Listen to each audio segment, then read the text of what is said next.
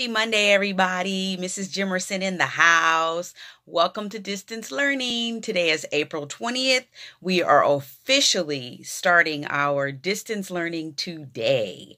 Now, luckily, I've had you guys working online in Google Classroom anyway, so you're pretty much ahead of the pack. So I'm proud of you guys. Put your hand on your back. Give yourself a pat on the back if you've already submitted assignments. Many of you have already done that. And I went ahead and looked at the assignments, scanned over them, read them, gave you your points in Google Classroom. I will transfer those points over to Q when we get to the end of the semester, which is June. So right now, if you're keeping track of your assignments and your grades, do all of that inside of Google Classroom. Okay?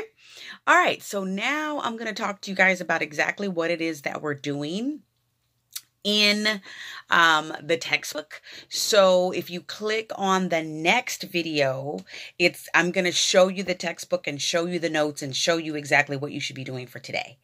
All right, have a great day. See you in the next video.